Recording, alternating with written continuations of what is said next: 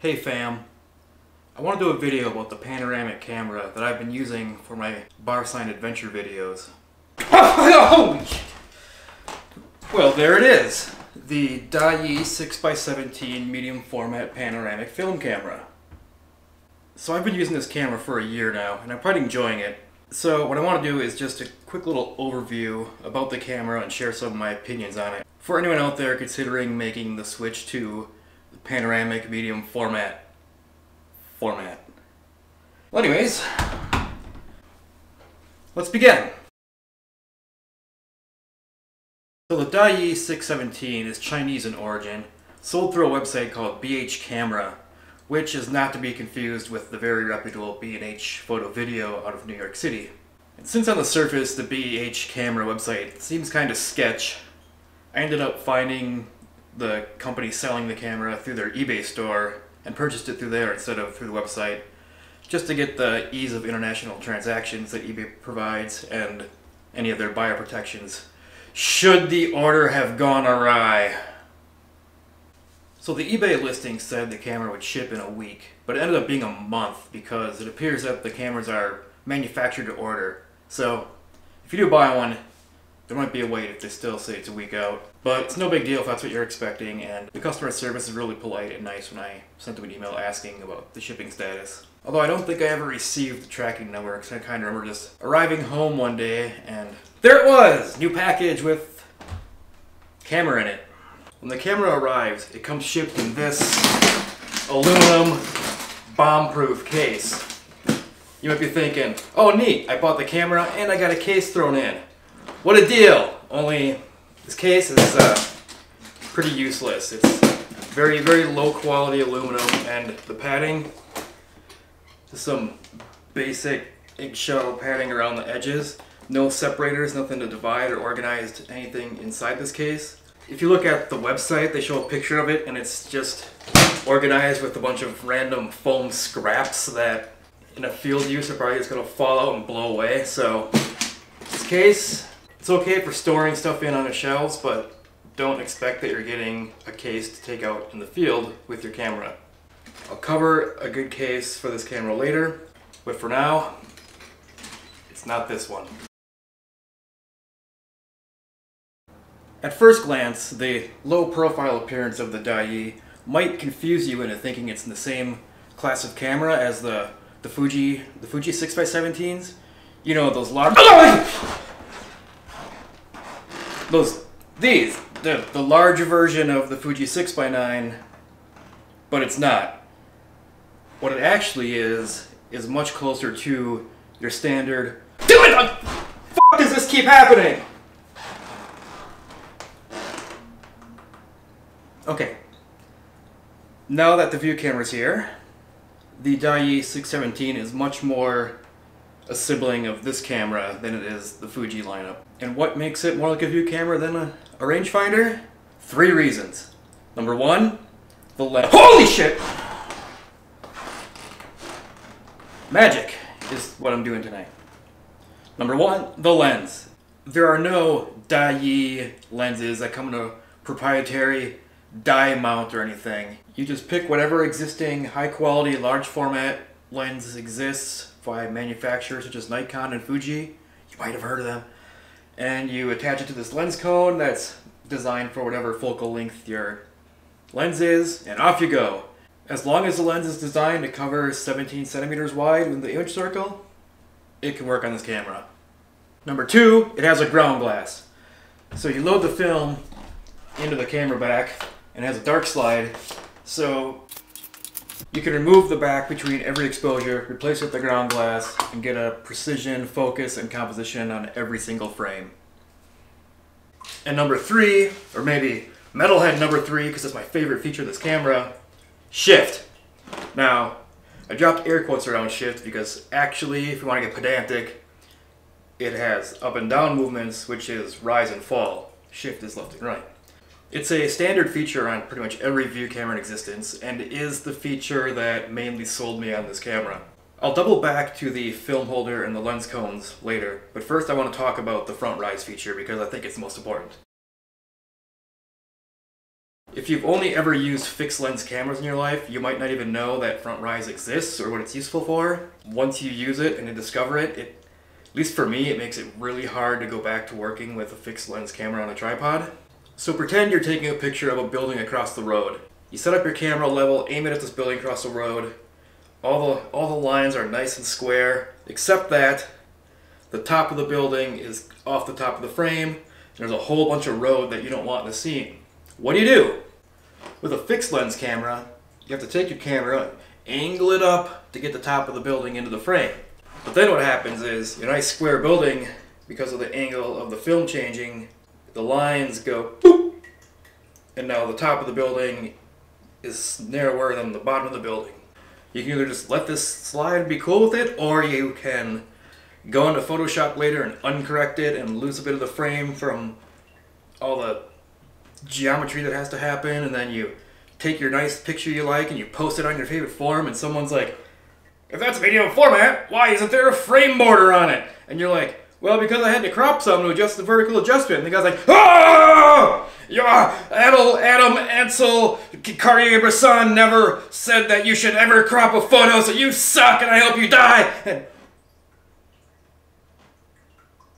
that doesn't have to happen if your camera has front rise. So with front rise, you're looking at your building across the road, and instead of angling the camera up, you just move the lens up. And then what happens is the picture just slides up, and you get the top of the building, less road, and all of your lines are still perpendicular to each other. Ow! As I said, it's one of the most important features of a camera for me if I'm working on a tripod. So while the front rise is pretty straightforward, the camera is also advertised as having the same degree of front fall by using provided tripod adapter.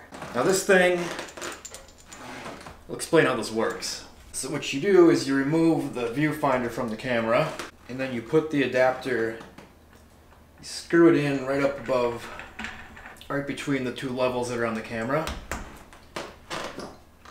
And you take a tripod plate, you attach it to the adapter.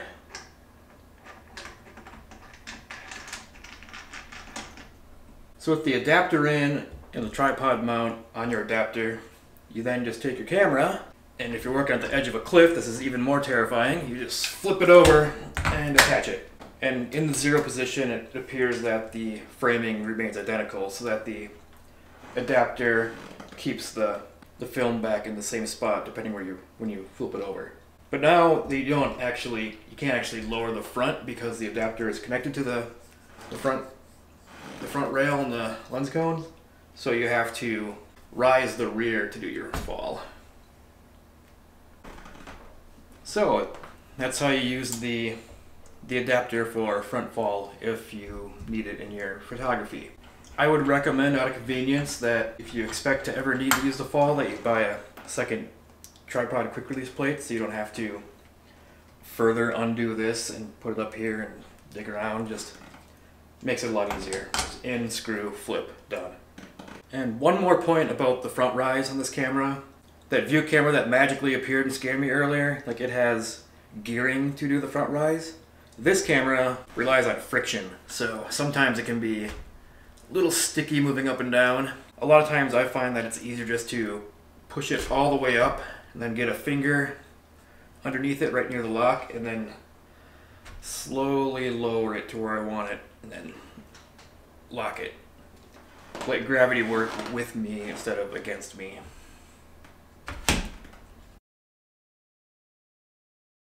Moving on. Despite the bad rep a lot of stuff out of China gets for being shoddy materials, plastic, and breaks easy, like that new Yashica, this camera is actually quite durable. The body is made from this material that your parents may remember called metal. It's a very durable substance, and it features some solid wood grips on it, so it's got a good heft, very durable. A lot of people like to describe durable metal cameras as being like a tank, and I think that cliche kind of falls in line here too, because metal, tanks are made of metal, it's a given. But this is also like a very old tank, like World War I maybe, but works better, because outside of the lens and shutter that you buy that doesn't come with the camera, there's like no springs or gears or anything that's like a watch that more modern cameras have, which is cool because it's less stuff to break. Who hasn't had a medium format camera where the gearing has gotten screwed up and then all your frames overlap? I know I haven't.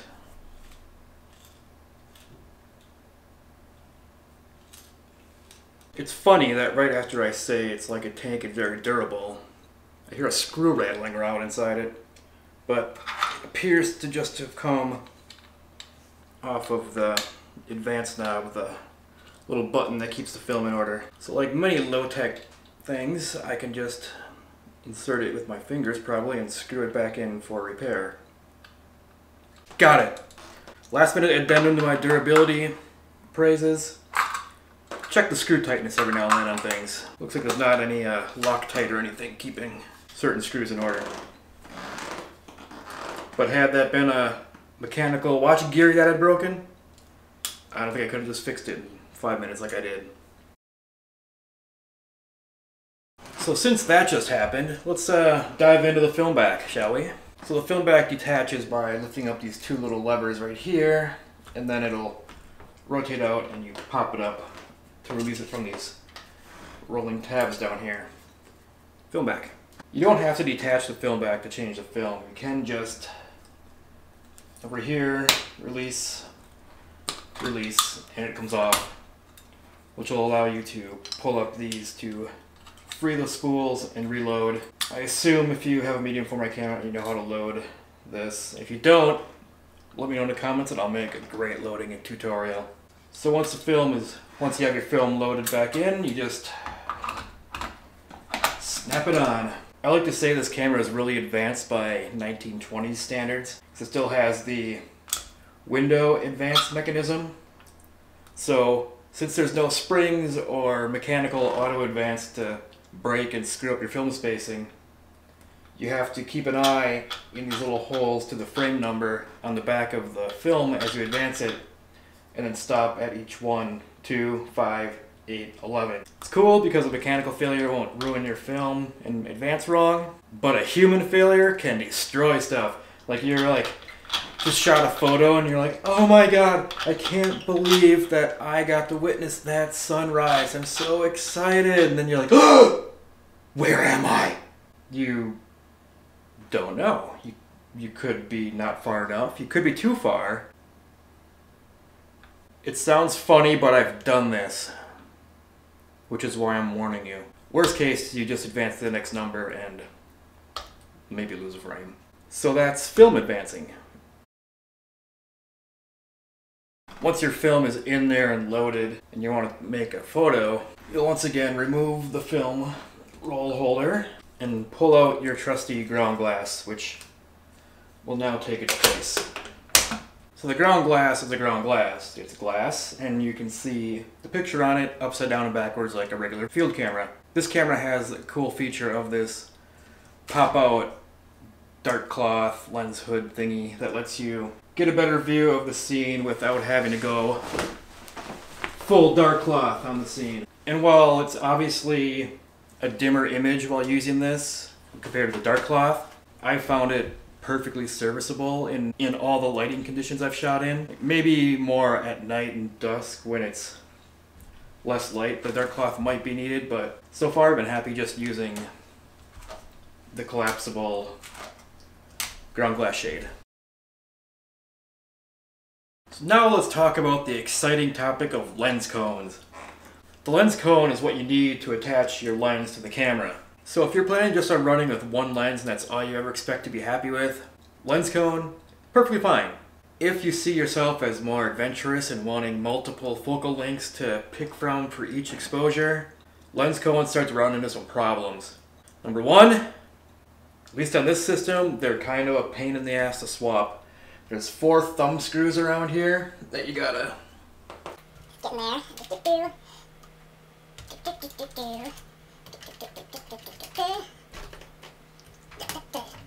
Alright, I think I got, nope, there's still one connected. Oh. Okay, so to swap the lens, you gotta dick around with the thumb screws and then the same thing putting it back on. Not nearly as fun or as fast as the mechanisms that large format cameras use to swap lenses. The second problem is that they're big.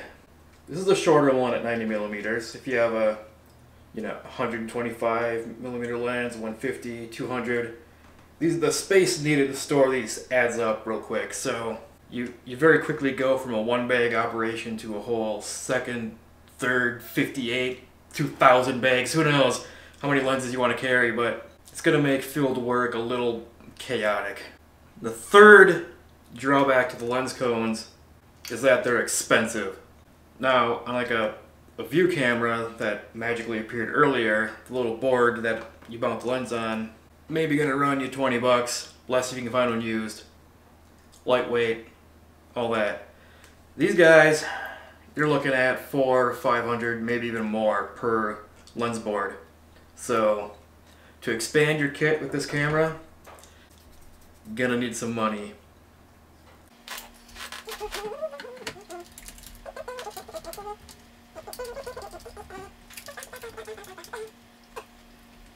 There we go, reattached. So each lens board comes with a focusing helicoid that comes with a scale for whatever focal length lens you have on here. So I have a 90 millimeter, so this says 90 millimeter. And it has the focus distance, 15 feet, 10 feet, 7 feet, 5 feet, along with the depth of field scale for that particular lens.